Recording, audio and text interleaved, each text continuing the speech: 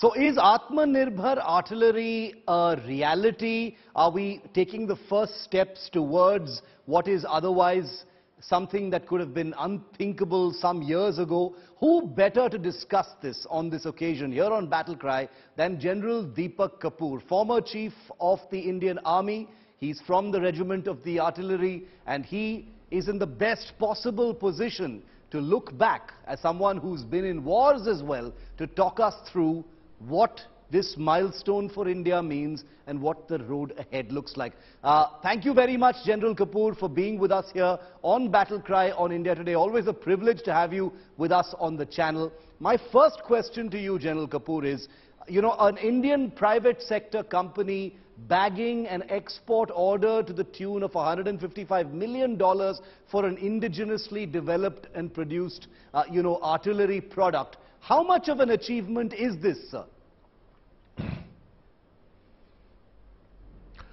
I would say it's a tremendous achievement, Shiv, but my only suggestion to the Indian companies which are bagging a number of these foreign orders because of their ability to produce some excellent guns, I would say first look inwards, provide your indigenous capability to make sure that the artillery of the Indian military is strong enough to face the challenges that it has to face, and then look outward to provide guns to export.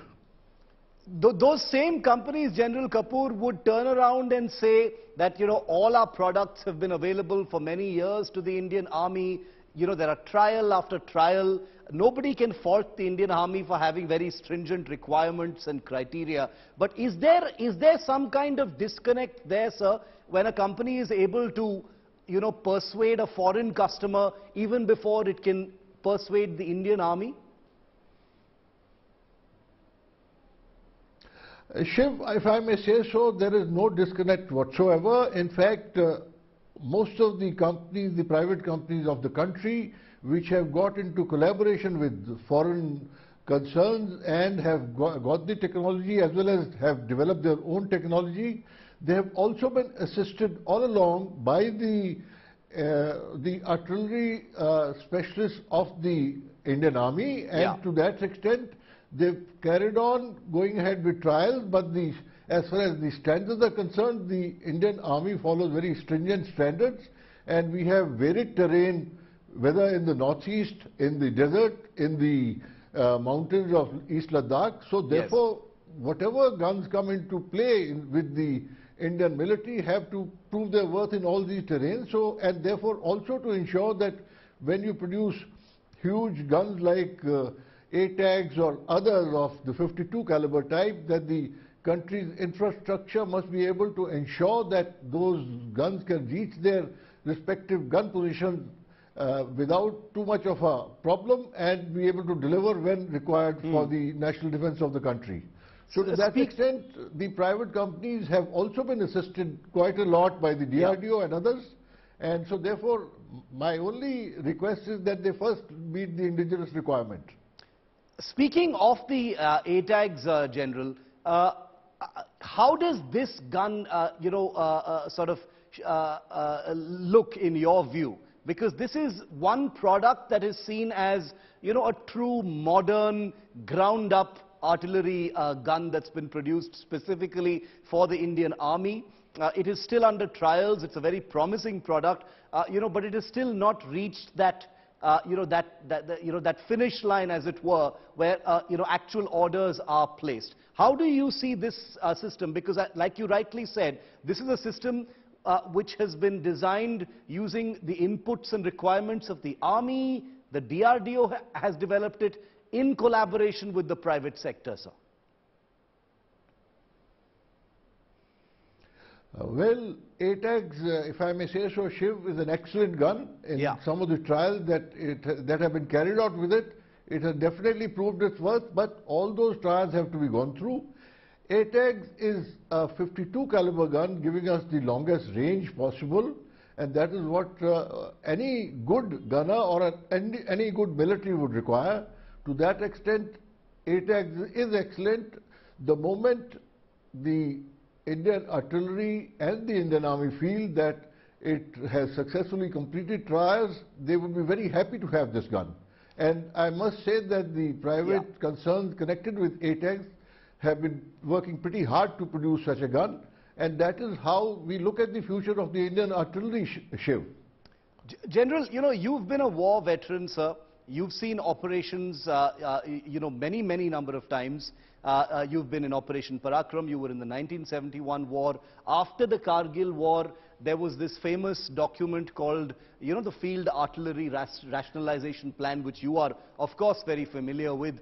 How much of that can be achieved, sir, in your view, by indigenous products? The reason I ask this is that a couple of those requirements, including ultralight guns, has been met from a contract with, you know, for the M777s. Then you've got the tracked self-propelled howitzer guns, where we are building them under license from South Korea. Are there other requirements under this plan achievable through indigenous products, sir? You're absolutely right. We are going ahead with K100, which is from Korea and therefore South Korea, and we are going ahead with some additional guns of that variety, and they have proved their worth in various areas, including East Ladakh. And likewise, we have also acquired ultralight howitzers, a process which was started when I was the chief, and that has also met with fructification. But what is happening today, thanks to the government's policy of Atmanirbharta, a lot of push has been given to indigenous development, and a whole lot of private sector like the Tatas, the Mahindras, and the Kalyani Group, etc., have been going ahead and working hard to produce weaponry which is of use for the Indian Army. And to that extent, it's only a matter of time. I'm sure we would be able to reach a fructification, have guns which will prove their worth. It's the quality of guns which made the difference at Kargil. And what is happening in Ukraine today has also shown the predominance of artillery making a difference to the entire outcome of a battle. So, but I do feel that the private sector is working pretty hard in conjunction with foreign technology, which has been either transferred or they've gone into collaboration. So it's only a matter of time when all this should come true. But our problem is also a little more acute, because we do face a challenge on both our northern as well as the western side simultaneously today. Picking up on something you said about the Ukraine war and some of the lessons, you know, that we've seen there, sir, General, is the application and the utility of artillery in the modern battlefield. Surely, as you rightly said, we've seen it happen, you know, in the Russia-Ukraine conflict. In the Indian context, how do you see it, sir? You know, we see a lot of talk about the futuristic battlefield, you know, much more modern types of weapons. Are you saying that artillery still has a very important place in any future conflict as far as India is concerned?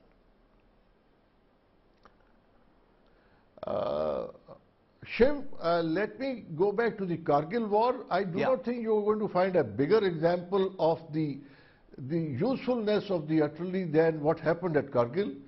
Specifically at heights which were totally dominated by the other side, our troops were able to go and capture them after the artillery had absolutely pulverized those positions with very accurate fire.